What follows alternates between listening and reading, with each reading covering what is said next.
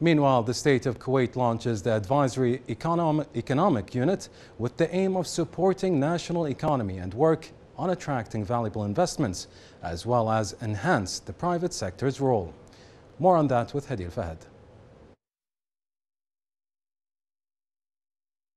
To support the national economy and work on attracting valued investment and enhance the role of the private sector, in line with the Kuwait Vision 2035, the state of Kuwait will launch the Advisory Economic Units. When we received this announcement for the Economic Advisory Unit, we're very happy, especially that it focus on the economic issues in Kuwait.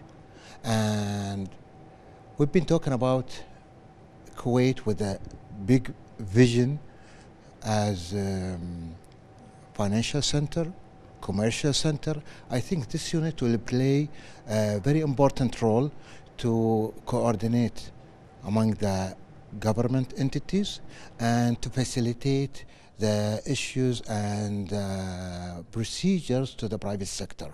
This unit will work on strengthening the ties between economic, advisory, development and operational institutions and joining their efforts to promote economic development in the country. We wish that this stage, it comes with another complementary stage, which is the Supreme Economic Affairs or the Supreme Council of Economic Affairs. Why we are saying this? Because I think this will give a prestigious level of supervision from His Highness the Prime Minister Sheikh Ahmed al-Nawaf. I think we should encourage the role of the unit to be the gate for the second stage. The unit will discuss the ways to improve the environment of small and medium enterprises in a way that will enhance their role in achieving